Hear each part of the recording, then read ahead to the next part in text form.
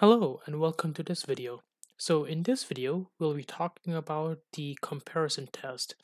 And in another video, I'll be talking about something very similar called the limit comparison test. But for now, let's just work on the comparison test. So earlier, we looked at the integral test. And the integral test was a test that we could use to test for convergence or divergence of a series.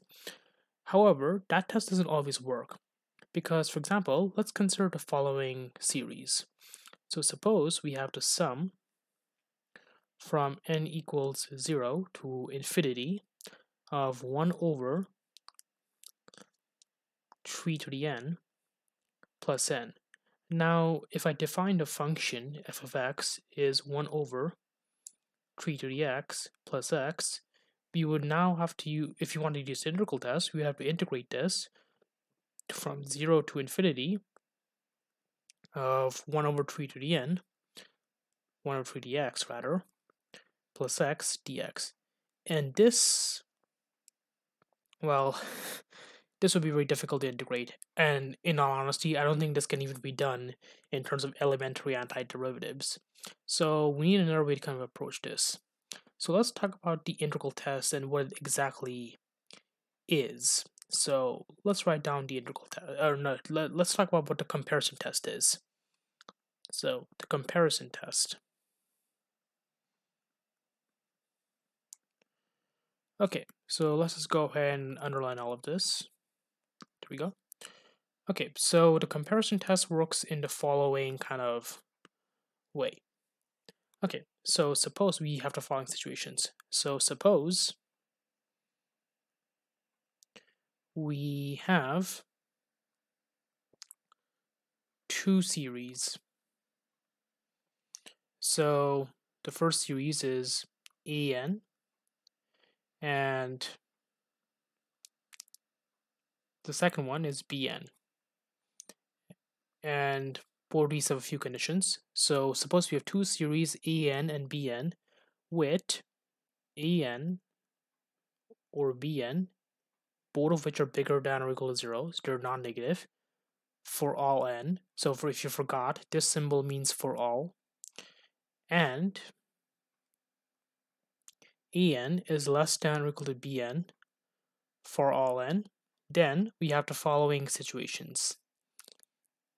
Okay, so if the summation of bn is convergent, then so is the summation of an. Now, we have a very similar situation for divergence, so I'm just going to go ahead and paste these things. So number 2, if an is divergent, then so is bn. So very similar, but yet different. Okay, we gotta be a little bit careful about this situation. The opposite is not true. So for example, if an convergence, that doesn't tell us anything about bn. And if bn diverges, that doesn't mean that an necessarily will. So you gotta be a little bit careful because the opposite situation may not necessarily hold. So how does this test kind of work? Well, let's just kind of use the same example we were doing earlier. So the first example, we have the following. The summation from n equals 0 to infinity of 1 over 3 to the n plus n. Okay, well, in order to prove convergence, you need a bigger series. Well, let's take a look at what's going on here. We have 1 over 3 to the n plus n. If we removed this part of the denominator, what happens? Well, then the denominator gets smaller, and if the denominator gets smaller, well, that means it becomes bigger. So we know that this must be true. Okay, so by the comparison test, we can if we can prove that this thing converges, the original must also converge according to rule number 1 right there. Because if bn converges, so does the original. Okay, so let's go ahead and try this. So this implies we have the following. So we have the summation from n equals 0 to infinity of 1 over 3 to the n, but then this is equal to the summation from n equals 0 to infinity of 1 over 3 all to the n. But let's just kind of, investigate this for a second. This is a geometric series, and the absolute value of r is less than 1. So therefore, this converges. Well, what does that mean? That means that the original series, by the comparison test, so the original series also converges. So as you can see, not too bad. This was fairly straightforward. All right, let's do another one. All right, so let's do this particular series. All right, so now we have the summation from n equals 1 to infinity of n over n squared minus cosine squared of n. Okay, so let's go ahead and kind of compare this. So if we use this as comparison, we get n over n squared minus cosine squared of n. Okay, now because we're subtracting positive terms, that would mean that if we remove this part of the denominator, we would get something that's smaller. So for example, we would get something like this if we remove the denominator. Now earlier, we kind of went the other way around, but that's because in this case, we have cosine squared of n. This will always be a positive number, and if we subtract a positive number from a positive number, this denominator will be much smaller. So if you remove this quantity which we're subtracting, this must be smaller by definition. Okay, that's interesting. But then this thing is equal to 1 over n. But as we know, the summation from n equals 1 to infinity of 1 over n is the harmonic series, which is divergent. So we don't need to do any further work than this. We know that this thing series diverges right away, meaning that this thing, so the series that we were originally working with, also diverges. So once again, not too bad. Okay, let's do another one of these. So suppose this time we have the following series. So I should probably make these questions a bit consistent, right? Show if the series converges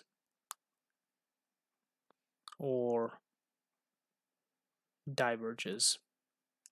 Just so we were clear about what we were actually asked to do in the question. So copy. Let's keep going. So copy paste that.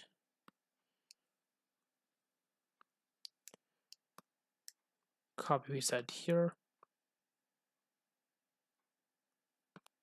And let's do the same thing with this particular series. So this time we have the summation from n equals 1 to infinity of n over the square root of n to the 5 plus 4. And same thing, we want to show if the series converges or diverges. Well, let's do a comparison test once again. So we get n over the square root of n to the 5 plus 4. So if we delete this part of the denominator, we know that this is good. Deleting this will make the denominator smaller, meaning that overall, the overall kind of sum is going to be bigger. So we get the square root of n to the 5. And then if we write this as exponent and then cancel with the n to the 1 on the top and simplify the powers down, this thing essentially just becomes 1 over n to the power of 3 over 2. Okay, so we can instead use our comparison test with this series. So we get the summation from n equals 1 to infinity of 1 over n to the power of 3 over 2. But then this is a p series where p is bigger than 1. So therefore, this converges, meaning that the original series in question, so right here, also converges. So once again, nothing too bad. So pretty straightforward. Okay, let's do one more example and then we'll call it a day for this video. Okay, so this time, suppose we have the summation from n equals 1 to infinity of 2 times the arctan of n plus 5, and then we would divide this by 1.5 to the power of n. Okay, now because this starts at 1 and the arctan of something looks something like that, for example, at n equals 1, or rather at x equals 1, this thing is positive. So for the purpose of this series, this thing is always going to be bigger than 0 for arctan. And we know that arctan is bounded by pi over 2. So we know that 0 is going to be less than arctan of n, which is less than pi over 2. Okay, well, this is just, what is this saying? Well, this is to say that arctan of n will always be less than pi over 2. So if we multiply both sides by 2, we get 2 times the arctan of n is less than pi. Okay, let's add 5 to both sides. So we get 2 times the arctan of n plus 5 is less than pi plus 5. Okay, now let's divide both sides by 1.5 to the n. So we get 2 times arctan of n plus 5 divided by 1.5 to the power of n is less than pi plus 5 over 1.5 to the power of n. Okay, so what can we do here? Well, now we have a series that's bigger, so we can use the comparison test with this series.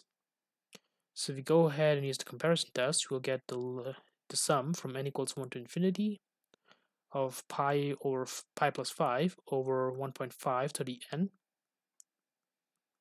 Okay, but then we can pull the pi over 5, pi plus 5 out, so we get pi plus 5 times the summation from n equals 1 to infinity of 1 over 1.5 to the n. But then this is the same thing as pi plus 5 times the summation from n equals 1 to infinity of 1 over 1.5 to the power of n. But then this is a geometric series where r is less than 1, or rather the absolute value of r is less than 1, so this converges. Well, that just means that by definition, the original series in question, so right here, let me just put this down here. So we know that this thing also converges. Okay, that's really cool.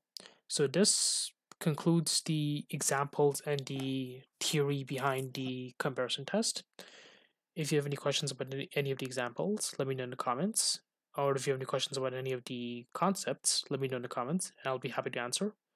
But otherwise, if this video helped you, please remember to like, comment, share, and subscribe, and I'll really appreciate it. Thank you all so much and have a great day.